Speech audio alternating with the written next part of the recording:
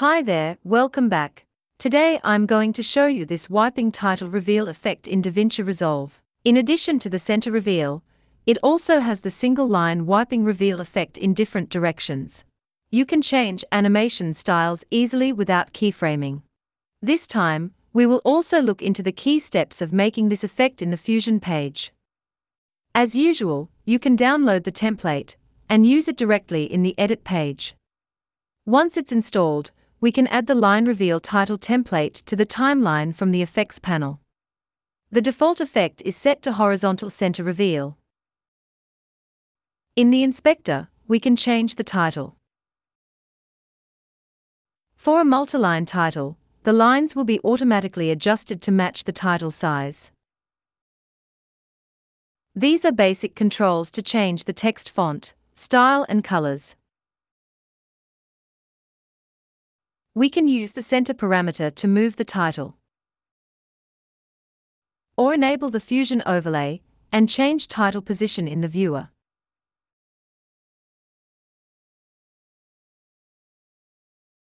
The settings inside the line section are used to control the color and styles of the line.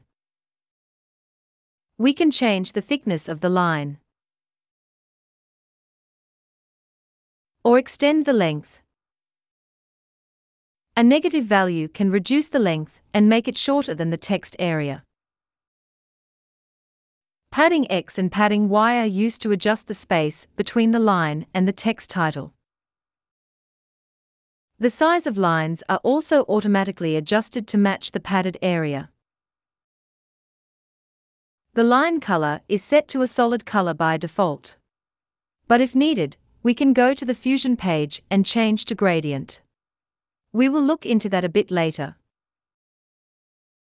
In the animation group, we can change the wiping direction. When the center reveal is checked, right and left will produce the same horizontal center reveal effect.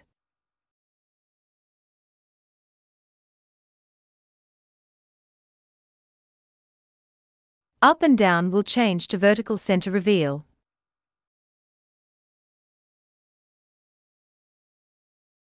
Turn off the center reveal option, it's now switched to the single line wiping effect.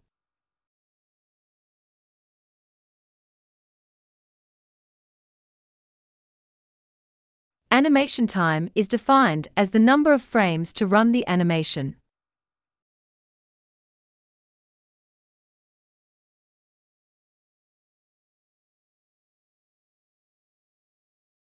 Line animation is the frames to animate the length of the line.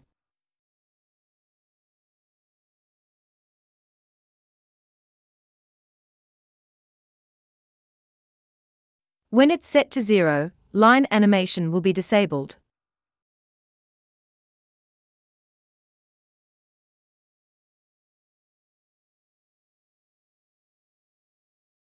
Ease text in and ease text out are used to define the animation curves to reveal and close the title.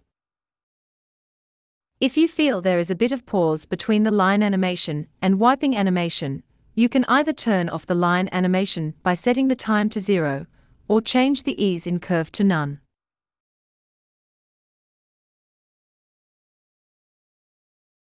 You can play around with different curves and set them to the ones you like. At the end of the title clip, it will reverse the animation using the selected curves to hide the title and lines. As mentioned earlier, we can open the title in the Fusion page and adjust the advanced settings. For example, we can right-click the text field and enable the character level styles. In the viewer, select the characters or words we want to change style. Switch to the Modifiers tab. Now we can change the styles for the selected characters only. If we want to add a background for the title, we can double-click the group node to expand the group, and select the main text node. We now have access to all the controls for a Text Plus node. Go to the Shading tab. Select Element 5. Check Enable. Set the level to text. Change the color. If needed, we can extend the background area.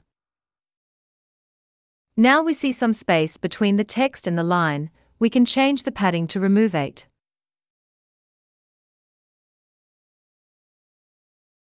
Like I mentioned earlier, to change the line the color to gradient, select the line color node, which is a background node. Go to the inspector. We can change the type to other gradient types. For example, we can use the vertical type and change the colors to our liking. Okay, now let's see how we create the effect in DaVinci Resolve. Add a Fusion composition to the timeline and open it in the Fusion page. Add a text node and link to the media out. Enter some text. While the text node is selected, click the rectangle button to add an effect mask. Modify the center parameter with a simple expression to link the mask center to the text center. So the mask will always follow the title when we move around the title. Change mask size, make sure it covers the entire text area. Rename it to text mask. Since the mask center is linked to the title, we cannot animate the center directly. Drag a transform node to the editor.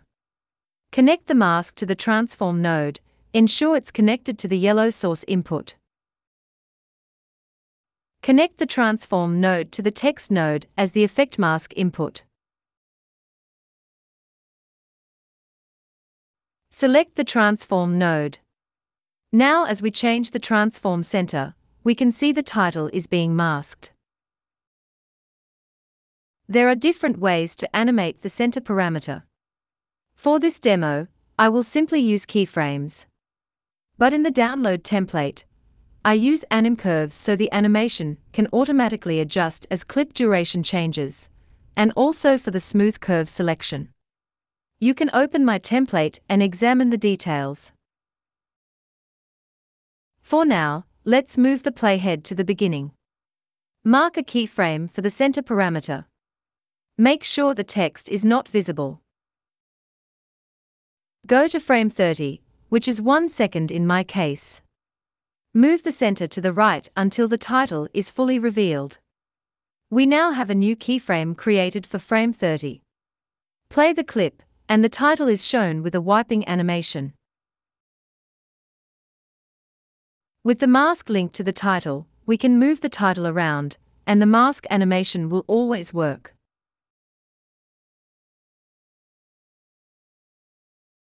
Next we will create a line and link the line to the animation.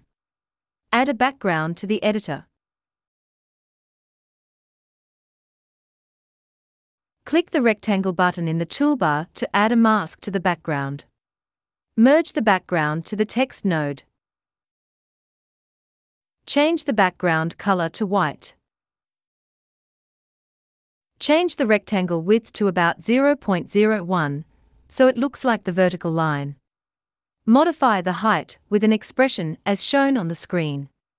This will automatically set the height to match the text mask area.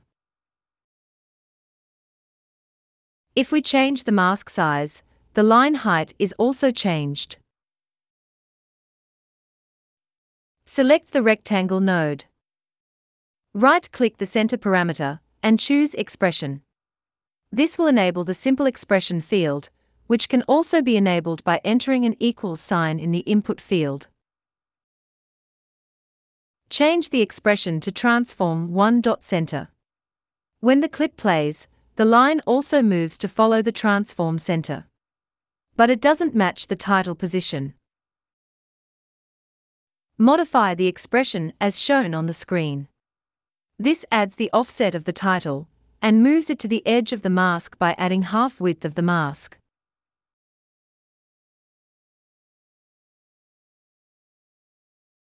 Okay, it now works as expected. To smooth the animation, select the transform node. Open the Spline editor. Select Transform Center Displacement. Press Ctrl A to select both points. Press Shift S to smooth the curve. Now it looks much smoother. Another thing we can do, as you might have noticed in the template preview, the title itself also moves a bit to create a more dynamic feeling. To do this, drag a transform node from the toolbar and insert it after the text node. Make sure the node is selected. Go to frame 30, mark a keyframe for the center parameter. Go to the beginning. Increase a bit of the center X value to create a keyframe for the current position. We can also smooth the animation in the Spline editor. Now we've got something like this. Alright, these are the basic steps to create a wiping title reveal effect in DaVinci Resolve. I hope you enjoyed it. Thanks for watching, and I'll see you next time.